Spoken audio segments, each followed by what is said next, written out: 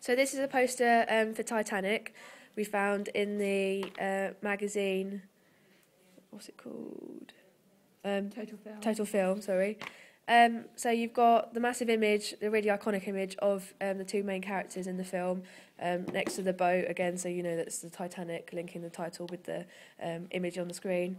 It takes up the whole page with the water as well, so it's very visual and it gives you an interest to look at.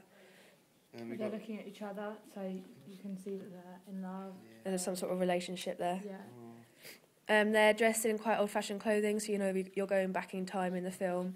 And then, of course, the name Titanic, you know it's an iconic event that happened in the past in history. They've got a nice big bold title. Yeah. Stating the obviously name of the film, with the colour of the font is quite interesting. Links to the sea as well. Also, they've got the two actress names there. Right above everything else, all the other text, so you know, yeah, if you see those actresses and actors, you're more likely to then go and see the film, if you know, because you know they're good. And also the director James Cameron's right up there as well. You know, he's a very famous director. Again, you know it's going to be a good film.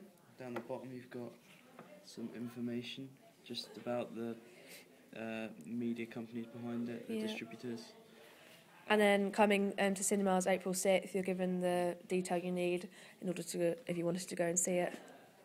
And also, they're showing again technology, that you can go and see it in 3D as well, which again... Very colourful. Yeah, just quite vibrant, and it would attract you if you saw it on the roadside or something, because it's so bright. Good. Sounds good enough to me. The logo thing.